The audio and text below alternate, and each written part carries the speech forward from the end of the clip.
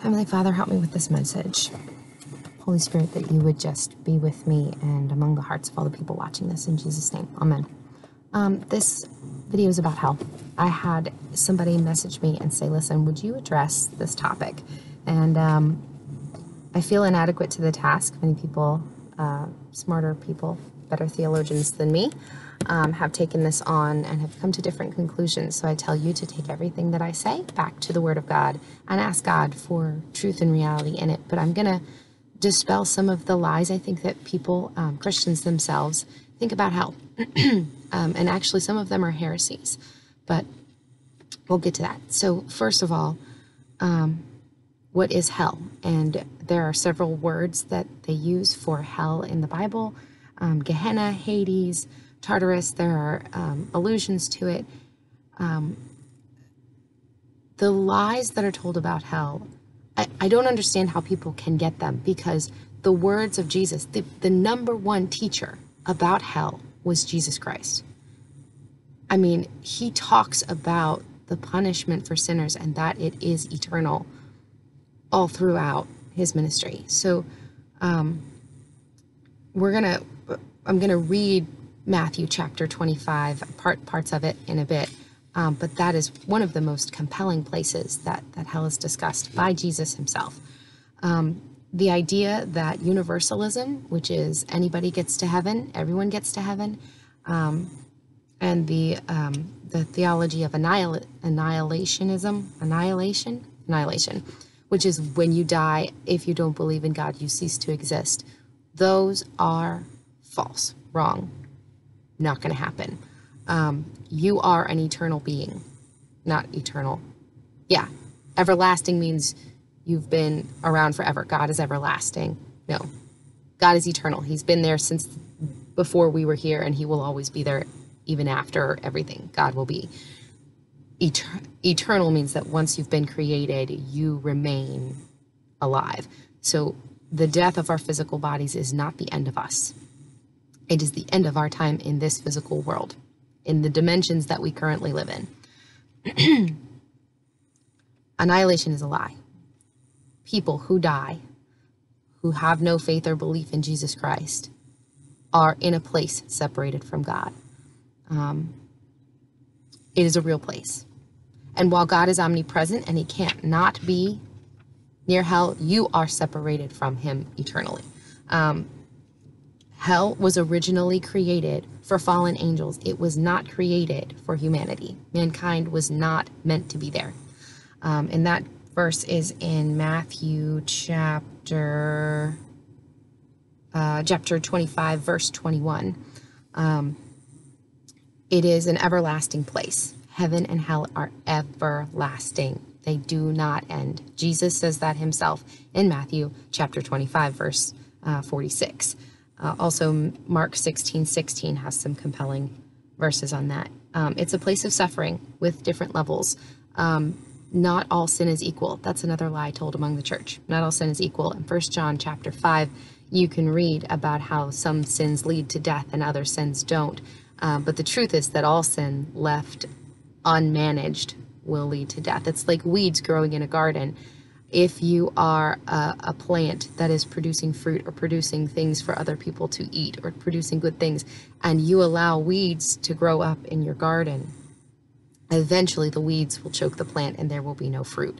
But there are differing levels in hell. You have a body and you will feel pain. I don't know if you've ever, I dream very vividly, especially long time ago, but I can feel, I can smell, I haven't tasted yet I can taste in my dreams. You will have a resurrected body, whether you are a believer or an unbeliever. And the scriptures for that in John chapter 5, verse 28 and 29, and Acts chapter 24, verse 15. Also another good one to look at is Matthew 18:28 and Luke 16:19. But I'm going to go and read real quick Acts chapter 4, Acts chapter 24, verse 15, if you want to get there. Because that's the most compelling place where it says that you will Here, having the same hope in God, which these themselves hold and look for, that there is to be a resurrection both of the unrighteous and the righteous, the just and the unjust. Everybody gets resurrected and gets a new body. The problem is then there's judgment and separation again. So you will have a body and you will feel pain. Jesus is the most prolific teacher about hell. If you don't know that, go back and read all of Jesus's stuff, especially in the parables. The weeping and gnashing of teeth, being thrown into outer darkness, even believers being given their portion among the unbelievers. That is talking about believers that are not looking for Jesus to come back, and they will be given their portion along with the unbelievers. Read into that. Like that's exactly what he means. He's not mincing words there. He's telling us that even believers need to be wary, need to be vigilant, need to be faithful, need to be expectant of Jesus's return. Our lives should reflect not only that Jesus is alive and alive in us, but also that we expect him to come back at any moment. God doesn't put you there. People are like, I can't believe in a loving God that would put me in hell. Well, God doesn't put you there. There is all the evidence. There's every evidence in the world for you to come to the conclusion that there is a God, and then to either deny or accept him. And people that have denied him for whatever reason have done so of their own free will. And I have heard testimonies of people who have had out-of-body experiences, near-death experiences, things like that, who have experienced parts of hell, remembered something from their past about Jesus, prayed, and were rescued from it, but then they were also brought back to life, clearly because they're here to tell the story. So I don't, if their physical body has not passed away. I'm not here to mince words about that. I don't really know all the answers. All I know is that it is so important for Christians to talk to people about Jesus, because we have to have an adequate and real belief of hell. If hell does not exist, then our need to evangelize and to tell people about Jesus and the good news of the gospel is null and void. If everyone gets to heaven without Jesus, then why talk about him? If everyone gets to heaven without God, without the sacrifice of Jesus, then what does it matter if I'm on here talking about these videos? The reason I do this is because everyone you see is eternal. You are an eternal person. Everyone you meet today is an eternal person. And what happens to them after this physical body passes away is a result of, what did they hear? Did they hear truth? Did they seek truth for themselves? Did they find Jesus? Like, that is a real concern for me, because I truly believe what Jesus says about hell in the Bible. And if you believe that, you will want everybody you meet to not go there. And this is not an attempt to like throw hell down somebody's throat. Like, I'm not pointing fingers. I don't get to choose who goes there. That's not on me. My job is to tell you that there's a Jesus, that there's a gospel, that there's a good news, that there's atonement for your sin, that there's redemption for us, all of us fallen people, every single one of us fallen people, because nobody has done it except for Jesus. Nobody walked this life perfectly except for Jesus. And then he laid it down so that we can be back with the Father. Real glad about that. Real grateful. Thank you, Jesus. But that's the good news, people. And if we don't tell people that, there's no incentive, there's no need for me to talk about Jesus, even when it makes other people uncomfortable, even when it makes me uncomfortable. There's no need for me to do it if you can get to God some other way.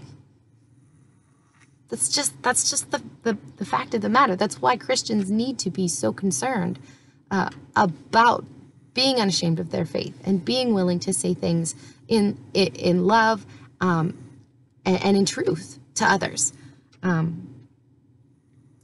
The other thing I want to tell you is let's read a part of Matthew 25:41, because from what I understand, based on John 15 and based on Matthew 25, there will be people who believe in Jesus that go to hell.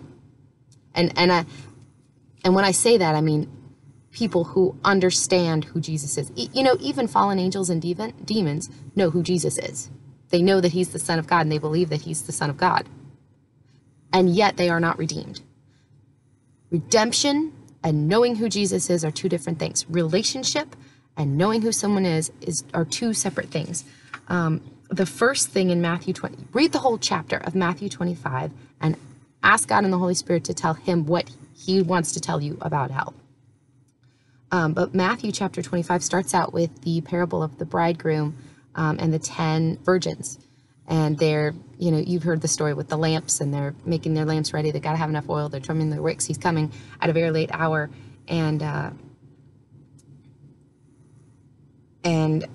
only 5 of them are ready. The other 5 have to turn back to get more oil.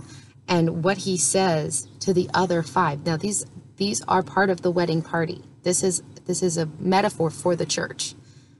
5 of them are ready, and they go in with the bridegroom because they have enough oil, which is representative of the Holy Spirit, symbolic. The other 5 are not ready. And what he says to them is, in verse 12, Matthew 25, verse 12, but he replied, I solemnly declare to you, I do not know you. And then Jesus says, watch, give strict attention, for you know neither the day nor the hour when the Son of Man will come. He's talking to believers. This is not an unbeliever word right here. In Matthew chapter 25, verse 30, he's talking, this next is the parable about the talents. And he gives someone this much and someone this much. And everyone stewards what they've been given except one. And they just bury it. And they're like, here's what you gave me. I'm giving it back to you. And he's not happy with that either. And in verse 30, he says to the one who had 1 talent, and throw the good-for-nothing servant into the outer darkness. There will be weeping and gnashing of teeth. It's a metaphor. In John 15, it also says that he's going to cut branches, that God, the Father, is going to cut entire branches, not prune the branch, because that makes a particular branch, which is us, better and more fruitful. He's going to cut the whole branch off, and it'll wither and die and be good for nothing but to be thrown in the fire. Weeping and grinding of teeth. And then, in verse 41, then he will say to those at his left hand, be gone from me, you accursed, into the eternal fire prepared for the devil and his angels. Fire that's going to last for just a little while? No, the eternal fire. For I was hungry and you gave me no food. I was thirsty, you gave me nothing to drink. I was a stranger and you did not welcome me and entertain me. I was naked and you did not clothe me. I was sick and in prison and you did not visit me with help and ministering care. Then they also in their turn will answer, Lord, when did we see you doing all those things? He said, when you did it for the least of these, you failed to do it for me. When you failed to do it for the least of these, you failed to do it for me. And then the last verse, verse 46, then they will go away into eternal punishment. These are the words of Jesus, people. But those who are just and upright in the right standing with God into eternal life. So if you're asking, look, you should have a healthy fear of God. If you do not have a healthy fear of God, you are not reading your Bible correctly, because I read my Bible all the time and I'm like, oh, Jesus, holy moly, thank you so much for the fact that even the things I did today here, I'm not even sure what else I did. Here's what I know I did. Let me just throw up there all the other ways that I failed today. Thank you so much that I don't have to live with condemnation and fear.